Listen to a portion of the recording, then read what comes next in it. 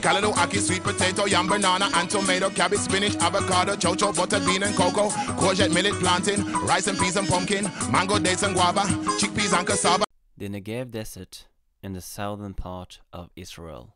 There is a place called Dimona that has about 33,000 residents, which about 5,000 of them is a part of a community called the Black Hebrew Israelites, which are a group of ex-African American people who claim to be descended from the Hebrews from Jerusalem. When the Romans attacked Israel, their ancestors fled into Africa and mostly to West Africa.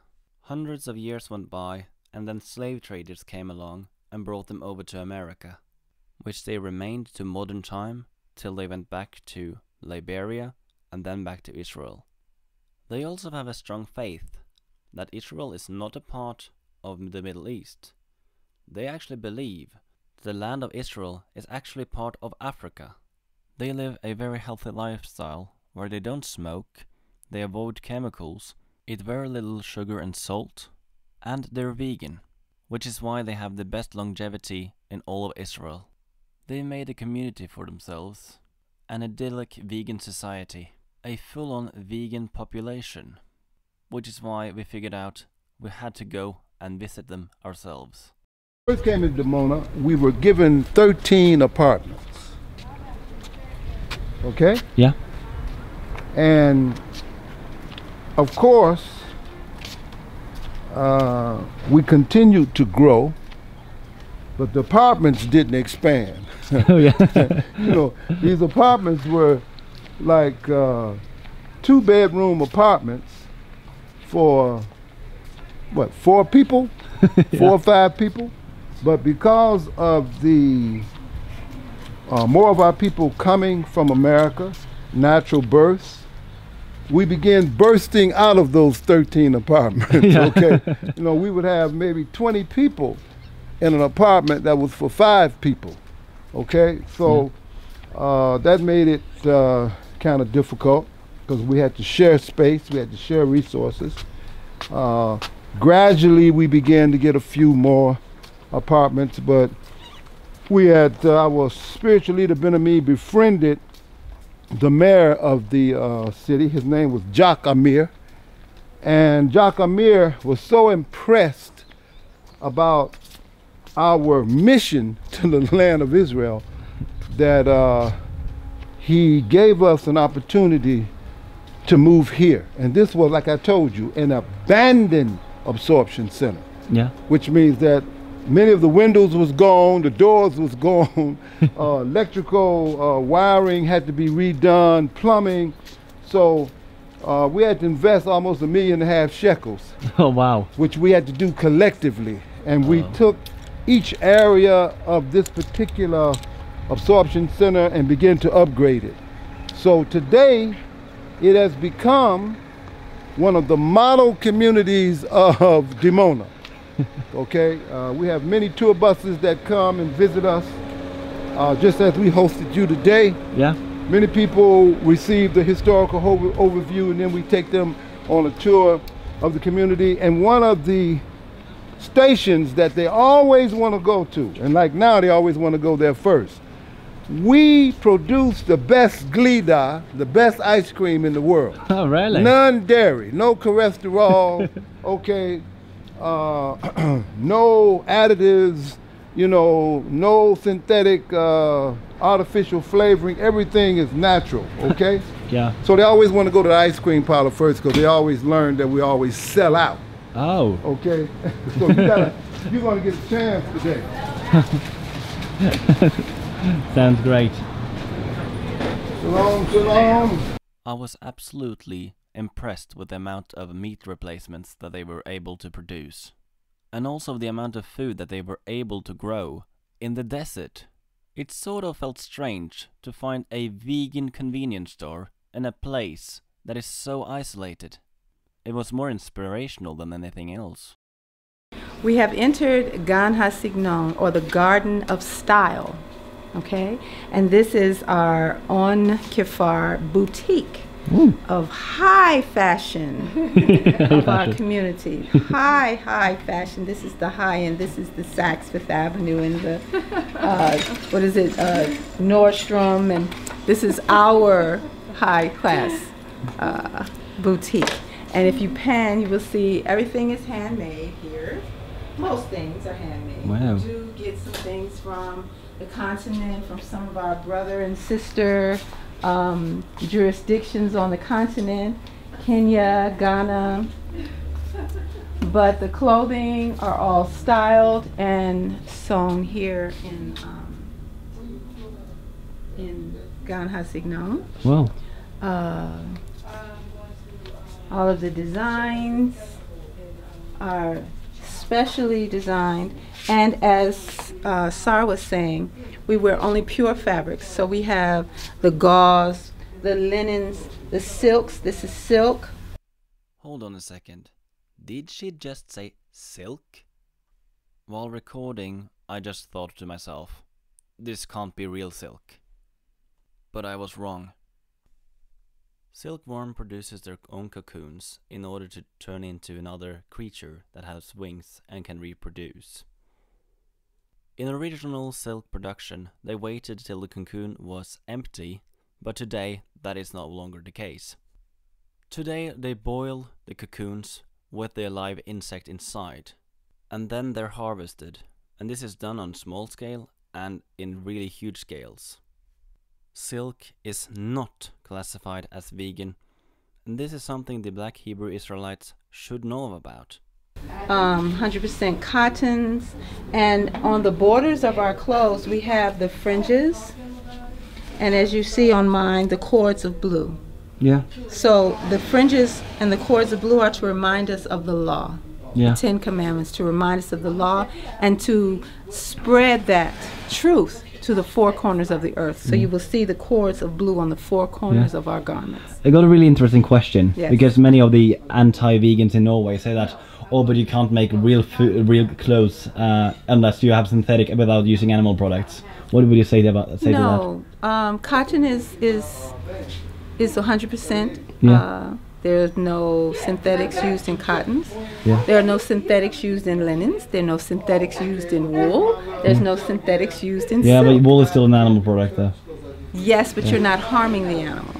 Well, actually, in 99% of wool production, this is actually not the case. Sheep are today bred to have an unnatural amount of fur that they grow. This has led to it being actually a necessity to cut their hair, and the reason why they still continue to do it is because there still is a demand. And when the sheep gets old and cannot produce wool fast enough, they will be sent to the slaughterhouse.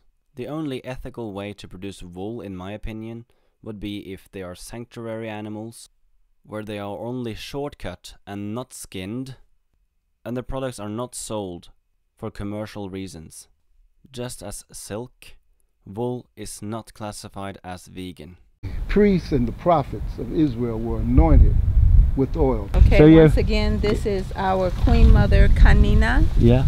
This is the Queen Mother of our community, and this is her 100th year since, what is it, centurion? She's our first centurion. Centurion, right. Yes. Centurion.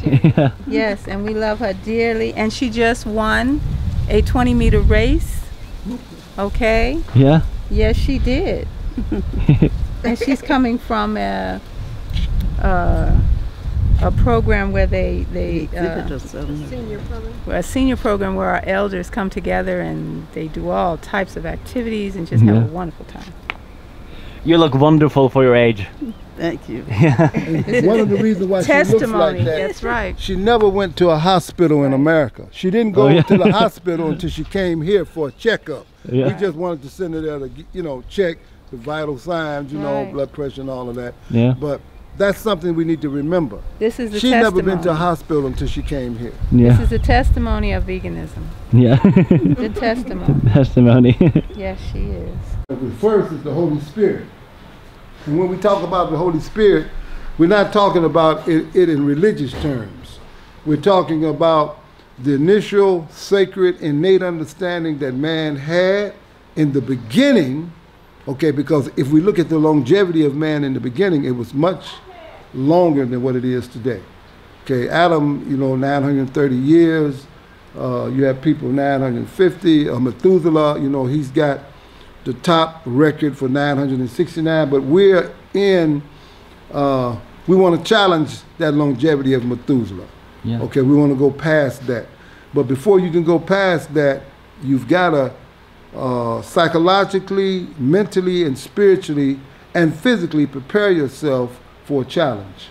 Okay, so when we talk about Holy Spirit, we talk about the ability to hear truth, discern it, and apply it. How often do people exercise here? Well, we recommend 3 times a week. Yeah. Okay, but you don't have to come here. You can have a regimen at your home, and then what makes it easier for us, brothers and sisters, they go and get one another to join them, because when you got that collective energy that gives you the initiative to continue to develop good habits and continue to apply them. This is basically the studio they use for like workout, training, dancing, and whatever. It's yeah, I would say it's a mid-sized one, but it's very well put together. Nothing is better than joining a dancing class for a little exercise. As you've seen, this is only one of many types of exercise these people are doing every single week. They run, they go to the gym, they do all sorts of activities. For them, it is more than just diet. It's living. Stay as healthy as physically possible. They even have a mandatory monthly massage. Never before have I seen such an enthusiasm to stay healthy. So these were midwives, right? These are all midwives. The midwife in the white was the head midwife. She still is one of our head doctors. This is Dr. Ofra, Crown Dr. Ofra, and she was one of the first midwives, as well as the other 4. This was the first team of midwives that we had here in the community. So behind you is our spiritual leader. I don't know if you've taken a picture of him yet. No, I don't think so.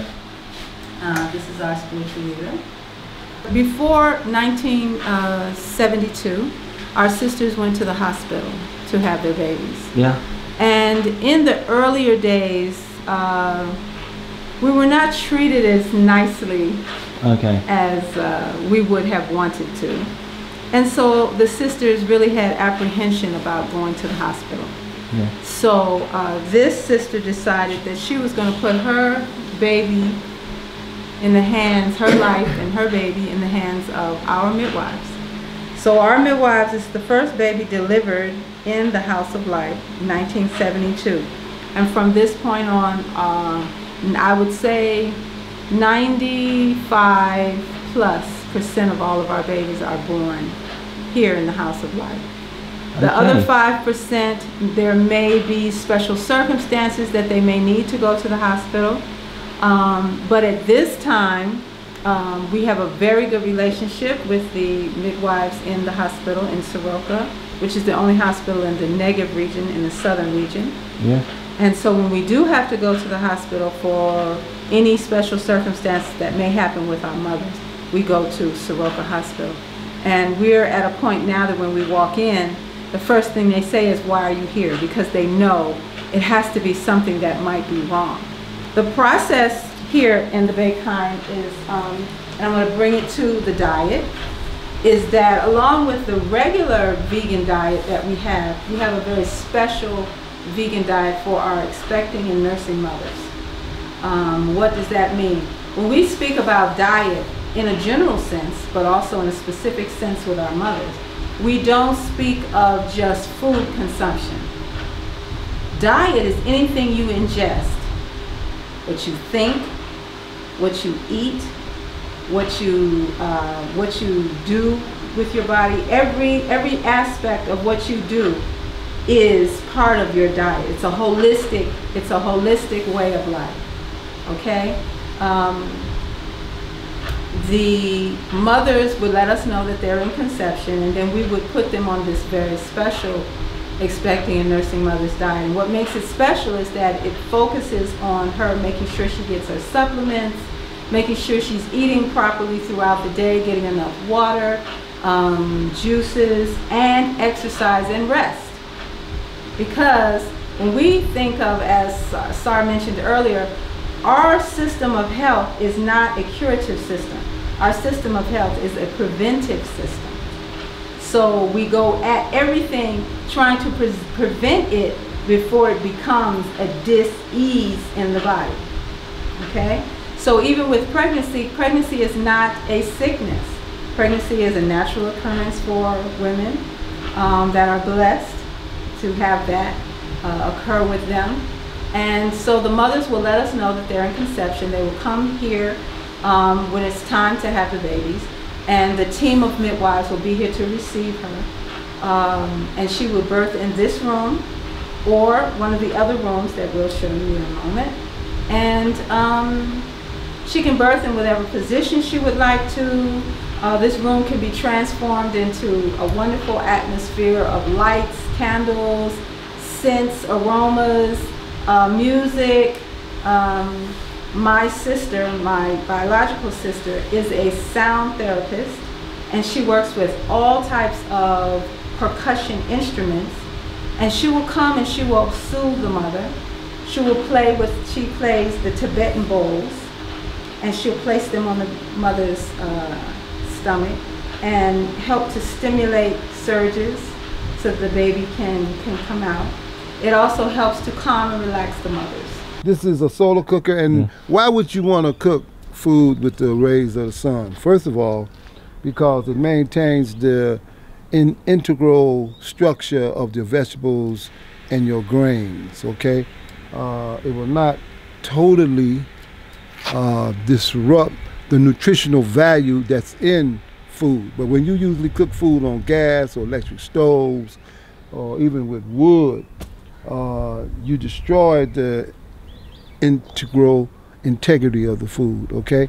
Here, you got another taste by cooking with the sun, okay? And we require our families at least to have 2 meals a week cooked by the sun because it maintains and preserves the nutrients, okay? Real simple parabolic panel that just reflects the sun rays, and there's a pot that goes there, usually an iron pot, because in an iron pot, you know, our elders used to cook in iron pots a lot. Why? Because iron actually is absorbed by the food in the pot, and with the sun hitting these special pots from the bottom, the food actually absorbs more of the nutrient value of the iron that's in the pot, okay? So this is the garden, right? Right, that is a garden. Yeah. But we also have behind our school, we have a greenhouse that was awarded us because of the organic agriculture work that we were doing. Yeah. We were awarded this greenhouse in order to teach African students how to use greenhouses, you know, on the continent. Yeah. Okay, so we bring African students up here, you know, like it's a change program. And we train them of how to grow various herbs and vegetables in their indigenous countries like Ghana, okay, like South Africa, like Kenya. Yeah, that's exactly what I want to talk to you about, because in Norway there are many people who says that, oh, you can't grow enough vegetables to feed the Norwegian population due to that the soil is too scarce and such. Would you think that it's impossible to grow food in places where there grows a lot of rocks and such? All right, well, I think in terms of places like Norway, see, this is where the common concern for one another has to come in. Some lands have more than enough land that they need to propagate food for themselves. Maybe in Norway, you couldn't propagate, or the foods that you would grow would sustain you, but you've got other countries that have plenty of land. For instance, like Africa. Okay, in Africa, you have millions of acres of land that are arable, but they're not using them to produce food for their populace. So one of the things, one of the principles that we are advocating is sharing. resources. Some lands will be better, suited to grow certain things, and other lands will be better suited to everything. But the idea is to share these things. Yeah. Okay. Or you could put up a greenhouse or something like that. Absolutely. Yeah. So you wouldn't say that it would be impossible to grow vegetables up north if, as far as you just put like the right intention into it, like with the greenhouse, yeah. you can control the environment. Yeah. And also I actually calculated this, and Norway actually has enough if people go vegan, but we don't have enough to produce enough meat. Oh, absolutely. So, yeah. The amount of water that animals consume, when you're grazing cattle, yeah. First of all, you have to cut trees down in order to have the grasslands that the cattle will be feeding off of. Exactly. But when you destroy your trees, you destroy your natural air conditioners of the planet. Also, what they say is that if we they have to graze cows there because you can't produce food for humans there. Mm-hmm. What do you say about that? They have to raise. What are the cows? What are the cows eating? Grass, because they're eating the grains and the herbs and the grass. They say that because humans can't eat grass, therefore we have to eat meat. Is what they say. Eating a cow is secondhand veganism. What I would like to leave with our listening audience is that it's been a great experience for us to receive Piola and Uda here in Dimona, the home of the Hebrew Israelite community of Jerusalem. And I think, you were already vegans, you told us. Yeah. And I think the meal that we just shared together validates why everybody in the world needs to be a vegan, okay? Because the food, we could say was absolutely delicious. So I'm putting an ad in that those of you that are thinking about becoming vegans or thinking about becoming a vegetarian, you need to come and visit the Village of Peace.